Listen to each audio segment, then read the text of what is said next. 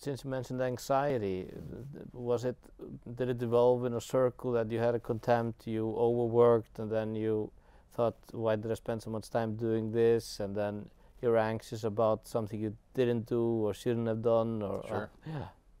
Yeah, all of the above. Yeah.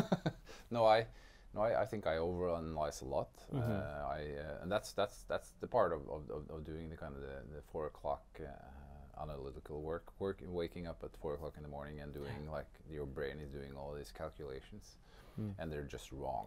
I mean, they're just crazy calculations. Yeah. One instance could be that I know that my car is due for service.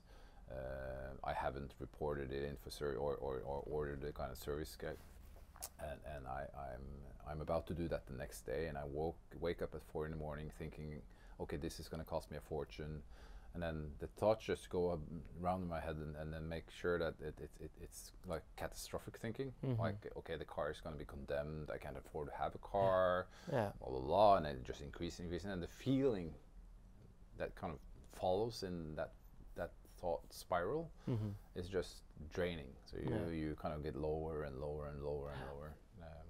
So